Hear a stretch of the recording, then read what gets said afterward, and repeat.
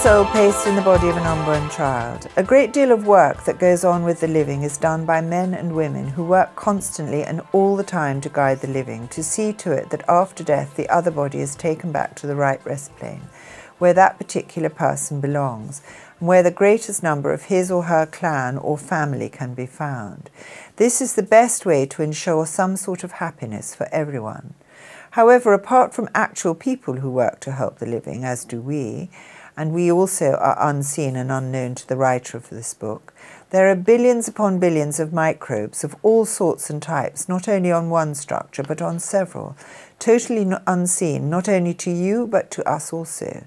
These specks of life have important work to do. They, programmed, will go off, seek and find, and do whatever they must without cessation, until they begin to break down and get tired.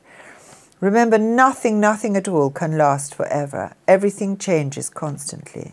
Within the human body itself are millions of these minute specks of life working to help to keep the human body alive, and also in the bodies of animals. Once anybody dies, wherever it might be, and if it is not detected by fond relatives and friends, the body itself releases microbes quite automatically. This is all part of the death process, and these will find their way to a sort of central control system which works for every living planet. This sets up an automated plan for the bringing of the living to their proper resting place. Very often loved ones, long since dead and known to the dying, are sent to help to make the end of their lives easier and less painful and lonely.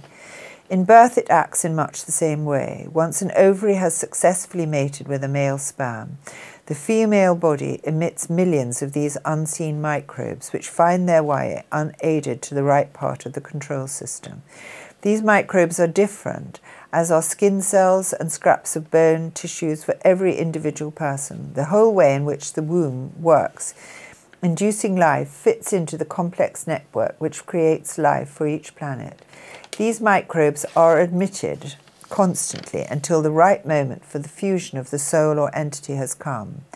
Meantime, other microbes programmed in the vast computer work to find the right soul for each birth. Once this is done, the special microbes will carry the tiny speck, which is all of us without a body, back to the forming embryo in the new host mother. The extraordinary way that the soul then begins to work on the living flesh for both structures is not really fully understood, but work it does to restore the unborn person to life in a body as nearly right for the inner entity as can be achieved with the material available. Only humanity on the living planet can produce and create new life, new bodies, and we hope in the future with new knowledge the living will give greater thought to the sorts of children they will bring into the world. An intelligent look at an ant colony, a beehive, and many other forms of life similar will help to show the reader that nature reproduces itself over and over again. Even the human body itself is programmed and full of microbes which must work constantly, each to his special task, to keep the body functioning from the brain, which is the powerhouse of the body. Humanity itself is programmed to a lesser or greater extent, and everybody has his or her place in the scheme of things. Only a very few are ever intelligent enough to run a large organization, to govern, of whatever race they may be. We hope to show in these dictations from the other side, for that is what we are, that how the scheme of things is meant to work, but sadly rarely does. There you go, done.